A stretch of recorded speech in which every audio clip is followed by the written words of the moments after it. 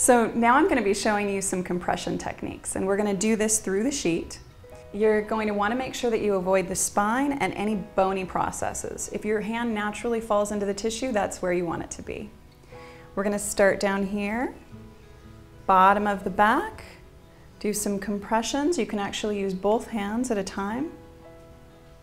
One place that this feels really great is right here in the glute. You can actually use a fist there as well. This is the largest muscles in the body, and it supports the body while it's standing and sitting and everything else that you do. It also feels really good right there at the base. When I do this, you'll notice I'm using the palm of my hand, the base of my hand. That feels much better than if you were to be trying to do this with your fingers. We'll go ahead and do over here on this side so you can see a little bit better. Now you wouldn't want to push directly into the knee either, the back of the knee.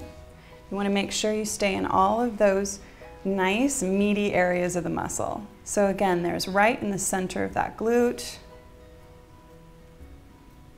There are a lot of people that actually don't think about having their glutes massaged, but it's a really important area. And you're going to want to be a little bit more gentle up here in the area because it's a little bonier. And that is how you do a compression massage.